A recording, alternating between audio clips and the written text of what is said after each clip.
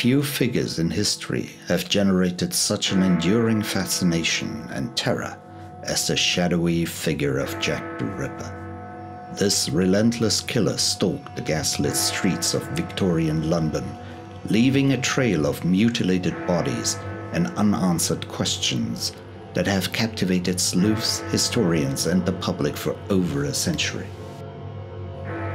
This gripping history delves into the dark heart of Whitechapel, unveiling the chilling details of the murders, the tireless pursuit of justice, and the numerous theories that still fuel heated debate over the identity of this brutal, enigmatic killer.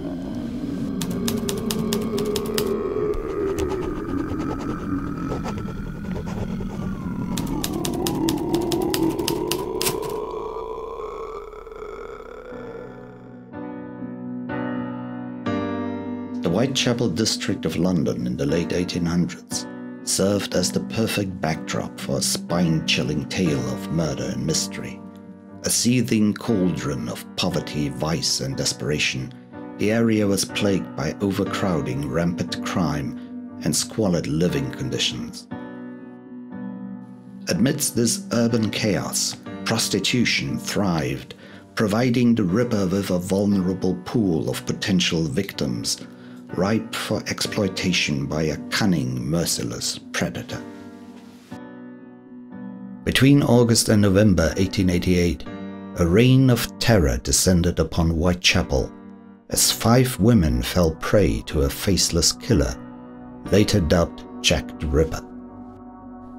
Known as the Canonical Five, the victims Mary Ann Nichols, Annie Chapman, Elizabeth Stride, Catherine Eddowes, and Mary Jane Kelly suffered horrific fates at the hands of a remorseless butcher.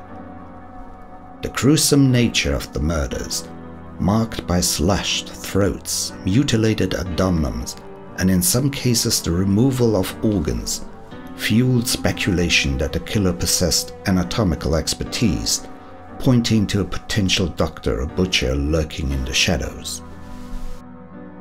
The first known victim, Mary Ann Nichols, was found in the early hours of August the 31st, 1888. She had left a pub at midnight, intending to earn more money after spending her earnings. Her body was discovered with her throat cut and evidence of further violence. Witnesses later recalled seeing her speaking with a mysterious man before her death. The second victim, Annie Chapman, was last seen on September the 7th, laughing with a man in a dark suit and hat. Her body was found at 6 a.m. with a deep cut across her throat and similar injuries to the first victim. The murderer took certain organs, escalating the level of violence. The third victim, Elizabeth Stride, was spotted on September the 29th outside the pub with a man. Her body was found at 1 a.m. with a cut throat. It is believed that the arrival of a horse and a rider scared off the killer, preventing further mutilation. However, less than an hour later, another murder occurred. The fourth victim, Catherine Eddowes, was seen speaking with a man fitting the killer's description shortly after being released from jail for drunken behavior on the same night as Elizabeth Stride's murder. Eddowes' body was found at 1:45 a.m., displaying increased levels of brutality. In addition to the injuries seen in previous victims, her face had been mutilated. The police discovered clues near the crime scene, including a blood-stained wall with a cryptic message and a piece of the victim's clothing. The final known victim, Mary Jane Kelly, was significantly younger than the other victims at 25. She had moved to London for work but ultimately ended up in prostitution. On November the 9th, she was seen again with a man resembling the killer's description at a local pub. The following morning, her remains were discovered in her home. The brutality of this murder surpassed all previous cases, with severe mutilation and removal of organs.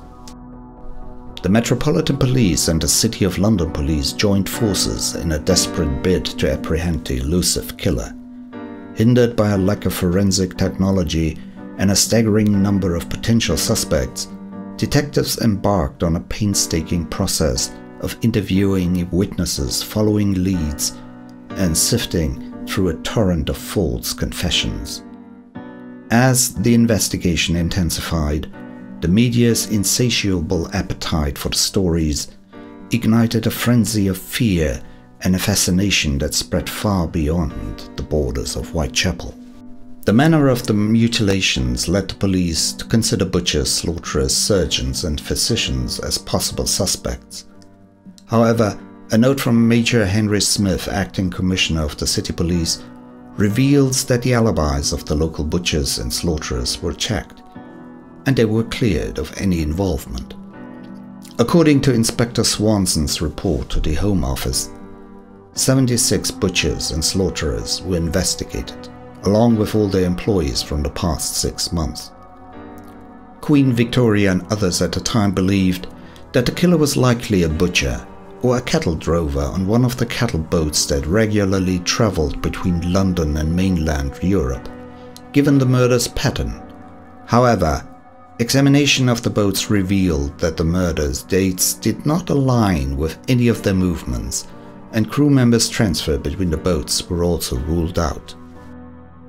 The chilling moniker Jack the Ripper emerged from the murky depths of a letter sent to a London news agency, purporting to be from the killer himself. The authenticity of this letter, along with several other communications allegedly penned by the murderer, has been subject of much debate. Nonetheless, the name caught the public's imagination, cementing the killer's place in the annals of criminal history.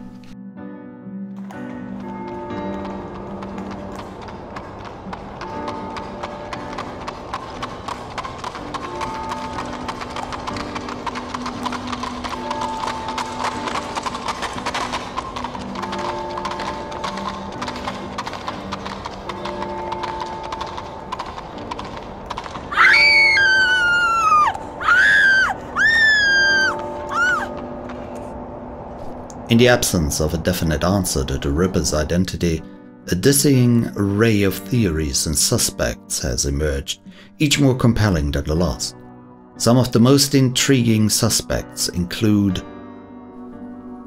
Montague John Druitt, a barrister and schoolteacher whose untimely suicide shortly after the final murder raised eyebrows. His own family harbored suspicions, and his name featured in a police memorandum.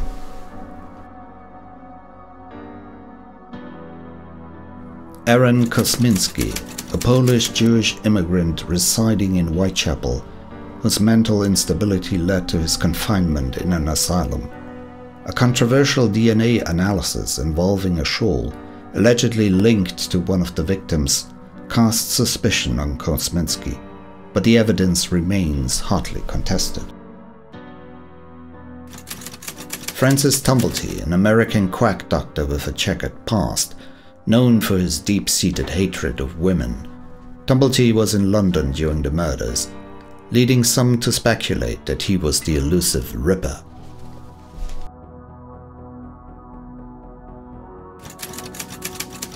Thomas Catbush, a mentally unstable individual who was committed to an asylum after attacking 2 women.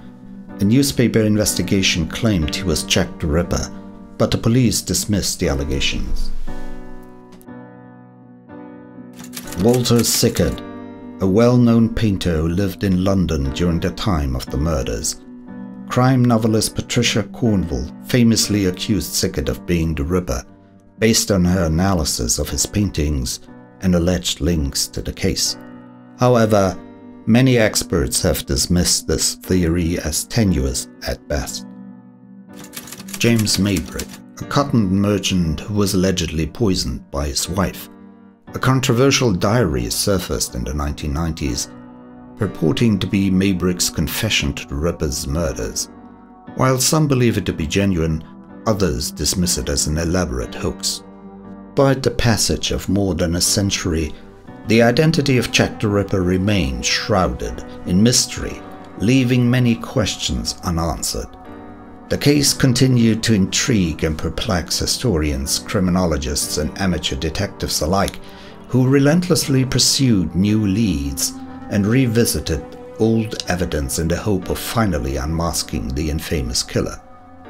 Theories and suspects were scrutinized, debated, and discarded, yet the definite answer to the Ripper's identity remained tantalizingly out of reach. One of the key legacies of the Jack the Ripper case was the emergence of modern forensic techniques. The case was one of the first in which forensic science played a significant role in the investigation. The use of blood analysis and other techniques helped investigators to build a profile of the killer and narrow down the suspect pool. This was a turning point in the way that law enforcement approached investigations, and it helped to establish the field of forensic science as a critical tool in solving crimes. The case also highlighted the importance of psychological profiling in criminology. The killer's motives and personality traits were extensively studied by investigators and experts, and this helped to shape the way that criminologists approached the study of criminal behavior. Today, profiling is a key tool in criminal investigations and is used to help identify suspects and prevent future crimes. Finally, the Jack the Ripper case underscored the need for better communication and coordination between law enforcement agencies.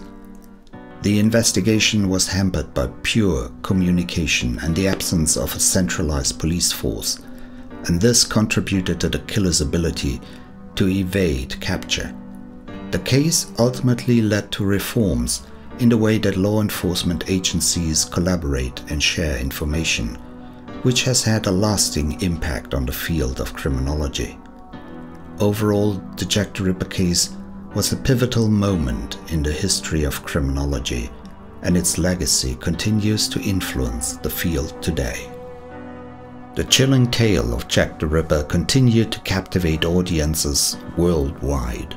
The sinister figure who once stalked the gaslit streets of Victorian London remained a potent symbol of evil, a cautionary reminder of the darkness that lurked in the hearts of men.